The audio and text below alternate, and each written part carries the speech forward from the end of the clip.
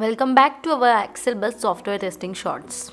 So today we are going to see do's or things you should consider while doing the automation. First thing, prioritize your test before automation. Then your maintenance is very important. Maintenance in terms of cost, maintenance in terms of employees and time as well. Avoid complex test cases first, which takes time. Prioritize your devices and browsers.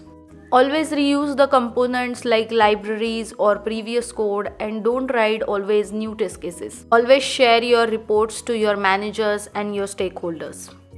Always try to automate stable application. Don't automate unstable application as it may cause the bugs in your automation. Always maintain the framework like your POM classes, your locators, your track of locators. It is very important. Don't forget to subscribe the channel.